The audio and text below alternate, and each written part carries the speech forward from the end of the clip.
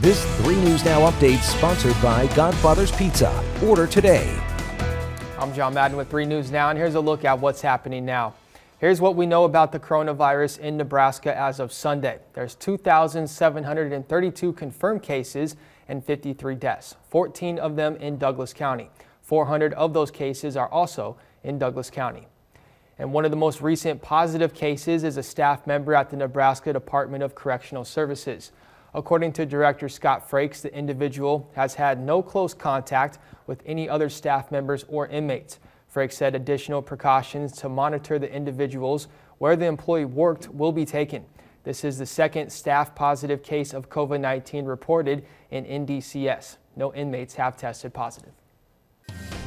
And I'm 3 News Now weather alert meteorologist Audra Moore with this weather update. We enjoyed temperatures back near 70 on Sunday afternoon, but now the clouds will continue moving through as we go into Sunday night and early Monday morning. That's going to keep our temperatures from dropping too much, along with some breezy southeast winds, where we are going to see a couple of pop-up showers, possibly even hear a rumble of thunder or two as some of this rain moves through into very early Monday morning.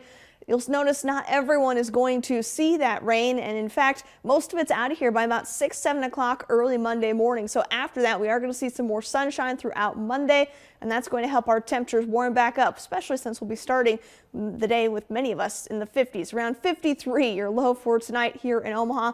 Those southeast winds, though, are going to be gusting up to about 30, even 35 miles per hour at times. Monday overall is going to be another warm day for us with highs back in the upper 70s. We've got a cold front coming through, then that's going to drop us into the mid 70s on Tuesday, upper 60s on Wednesday. Also bring in a couple more rain and thunderstorm chances as we go into Tuesday and early Wednesday. But then the second half of the week, we start to dry things out, warm things up a little bit more. So by Friday, as we start the month of May, highs will be near 80.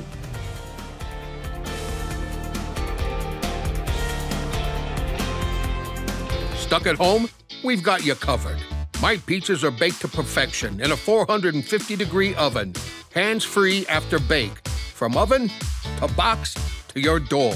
Call me, Godfather's Pizza. Do it.